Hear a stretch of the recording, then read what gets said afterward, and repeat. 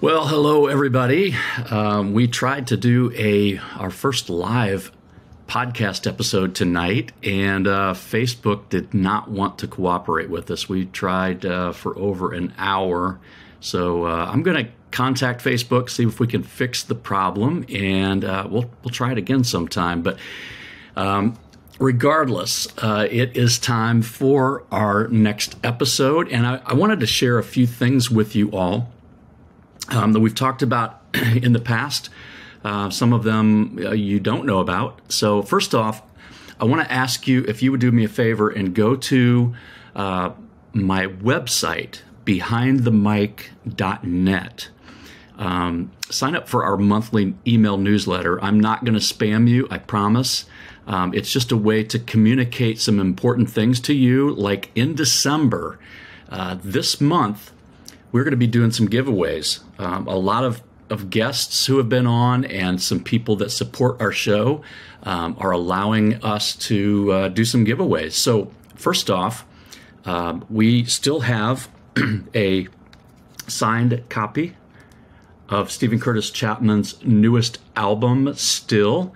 So this will be available in December for a giveaway, and we'll let you know more on the in the newsletter and how you can do that. We also have this signed copy.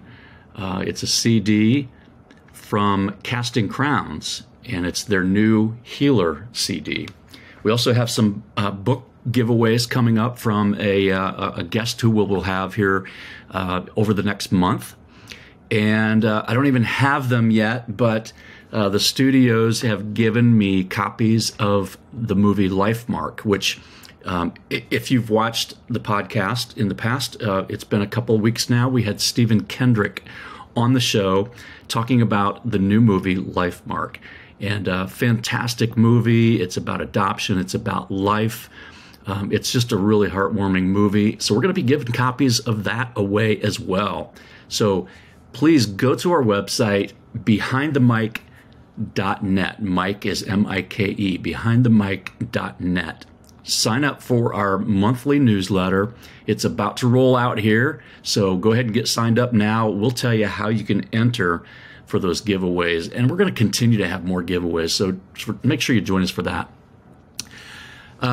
Today we found out it is Sunday, December 4th, and we found out that my Ohio State Buckeyes are in the college football playoff.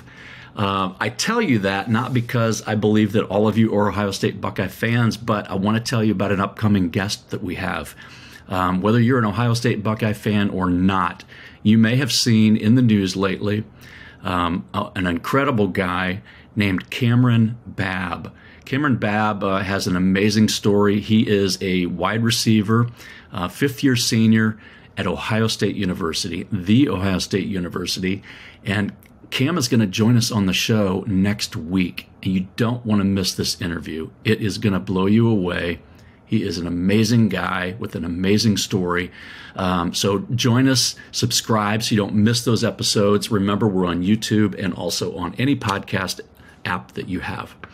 We're also going to be having a conversation with youth pastor Ben Stanhope, licensed clinical social worker who specializes in adult, adolescent, and child psychotherapy. Dr. Mark McNear is going to be on the show. The author of the upcoming new book called The Healing Church, my friend Sam Black, is going to be joining us. We also have a guy known as the fastest pastor. His name is Don Wickstrom. He's going to be joining us. And also author and president of the D.L. Moody Center, Dr. James Spencer, is going to be joining us. And that's just over the next 5 or 6 weeks. We have got a great lineup in 2023. I am truly so incredibly excited to share some of these guests and their stories with you. Please tell your friends. It has been an amazing journey, and I am so inspired by the stories of our guests who come on, so I hope you are too. Also, coming up, we're going to have a special Christmas episode. This is going to be with some of our young friends who will be sure to inspire you. That episode is going to drop on December 18th, the week before Christmas. This is something I've never tried before on the podcast. It is going to be phenomenal. I guarantee it's going to be a shorter podcast, but it's going to be geared only on the Christmas holiday. And I know you guys will be inspired by our young guests who are going to be joining us and doing some incredible, really incredible things. We announced last week that we're going to be soon adding a Thursday show to our lineup with my friend Amanda Valentine called Hope Worth Repeating. Amanda has been on the show twice now, so go check out those episodes if you've not heard them. In addition to our weekly normal podcast schedule, Amanda is going to be sharing hopeful insight that is, well, worth repeating. So we think that you're going to really enjoy this midweek boost of hope. Finally, I want to thank you all. Our show has grown exponentially over the past couple of months, and we thank you for listening. We really sincerely thank you. If you find the show valuable, you can help us out by rating and reviewing the show on podcast apps like Apple Podcasts, Spotify, Amazon Music, and there are others that allow you to rate and review a show. So we would love for you to rate and review us on your favorite podcast app. And don't forget, you can also watch the show on our YouTube channel. You can go to youtube.com at Behind the Mic Podcast. And when you go there, be sure to subscribe and hit that notification bell to get reminders of when new shows and videos are going to be dropped.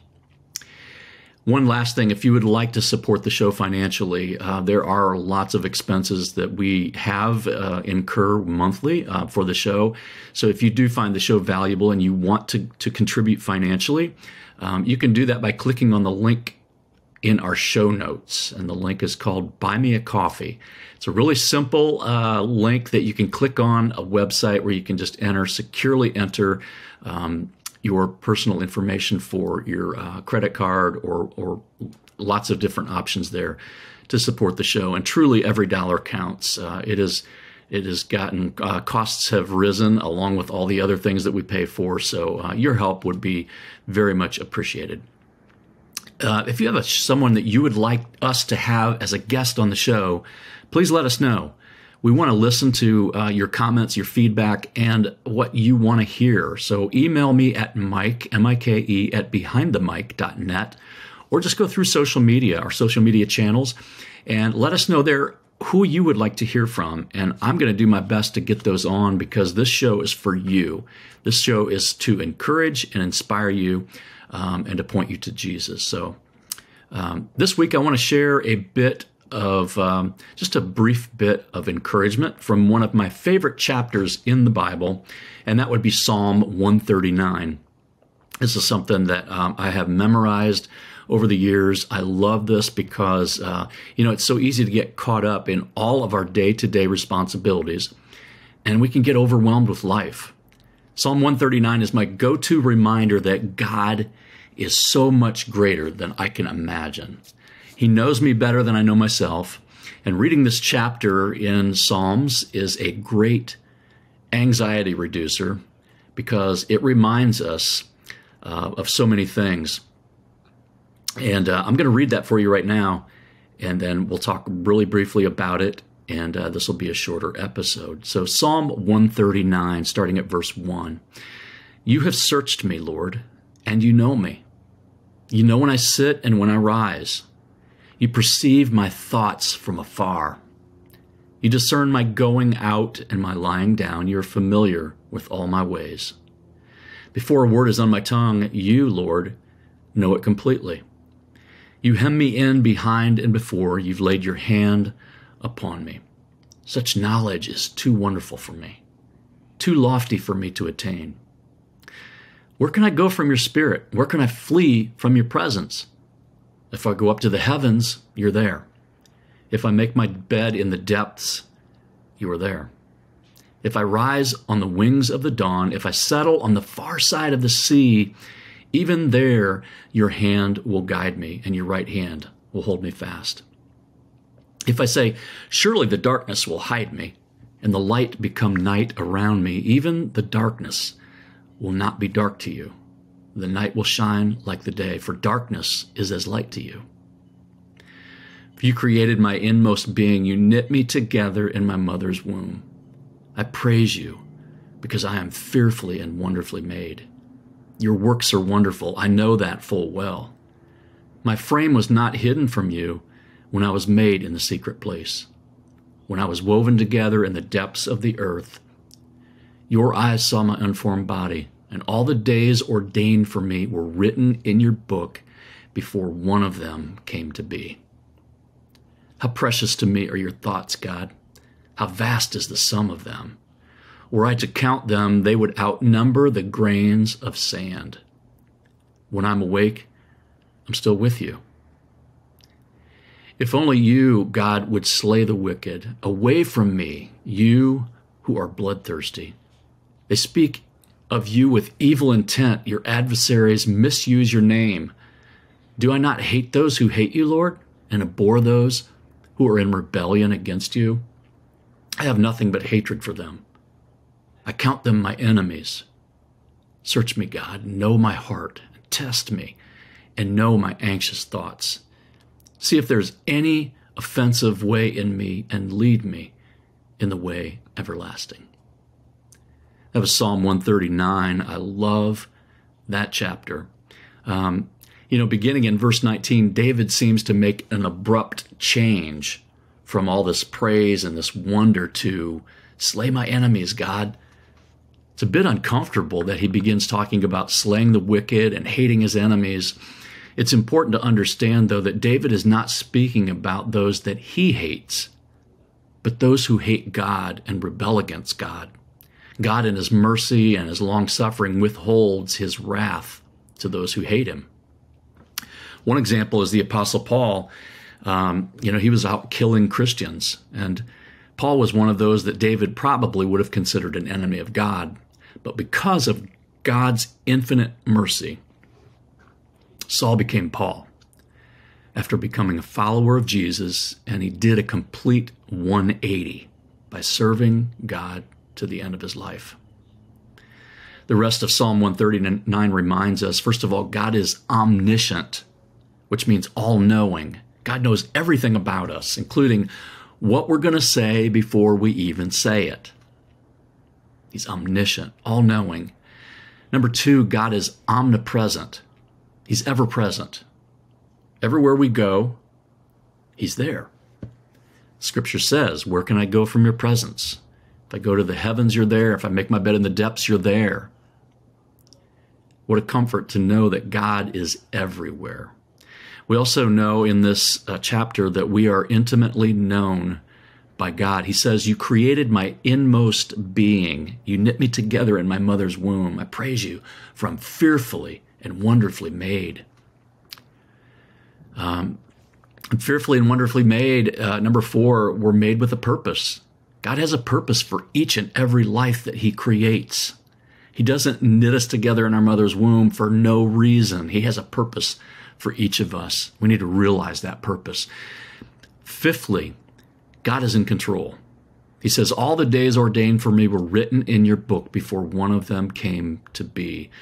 I struggle with that a little bit at times because I feel like, well, God, if you know what's going to happen, then why should I care? But it's so far, God is so far beyond us that we control our lives. God just already knows what we're going to do, what's going to happen. That's amazing. It's far beyond my understanding. 6, we are never alone.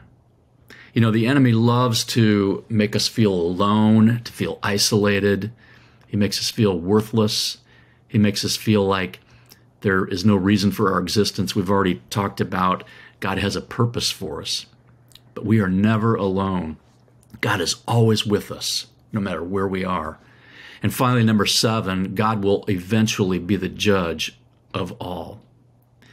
This goes back to the uncomfortable passage that starting in 19 where David says, Lord, slay my enemies. David ends this entire chapter with, search me and see if there's any wicked way in me. God will eventually be the judge of those who hate him and those who turn their back on him. We just need to remain in God, remain in Christ, live our day for him, each and every day.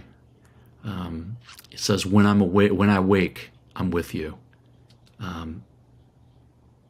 Such knowledge is far too wonderful for me. I don't even understand it. That's what the scripture says. Friends, regardless of what you're going through or what you've already gone through, you are not alone. There is hope. If you're a follower of Jesus, you know that Jesus left heaven to become one of us. He became human. He came to experience life as we know it. If you're a human being, you know that there's pain, there's hurts, there's challenges, temptations. Jesus came to go through all of that. He lived as one of us. Even though he was still God, he lived as a human being. He had to eat and sleep, just like we do. He walked this earth for over 30 years, yet he did it without sin. If you're not following Jesus, know that because he was without sin, he's the only one qualified to become a sacrifice that will cover all of our sins. He died for me. He died for you. He loves you. I encourage you, if you don't know him, turn to him, give him your life, live for him. You know, Christmas is coming soon, and it's a day that we celebrate the birth of Jesus. It was his first coming to our world, and he will come back. I hope this encourages you. I hope that you'll bookmark Psalm 139 and read it often as a reminder of the big picture. Life is a big picture. If you step back and look at it from God's perspective, it's not so scary. It's not so overwhelming at times, because we know in Psalm 139, God is above it all, and he loves us. You are loved. Well, I also want to encourage you to subscribe to the show, tell your friends, and next week, remember, we're going to be talking with Cameron Babb. Cameron was a 5-star football recruit. He was a 5th-year senior. He's had multiple injuries that largely kept him off the football field until November 12th, 2022, against Indiana. Cameron's going to share about that moment that he'd been thinking about for years and how his faith played a part in that moment. Listen, you don't have to be a college or a Ohio State fan. If you're a college football fan, you don't want to miss this episode with Cam Babb. Well, until next week, remember, if your life is grounded in Jesus, even in the darkest times, there is hope.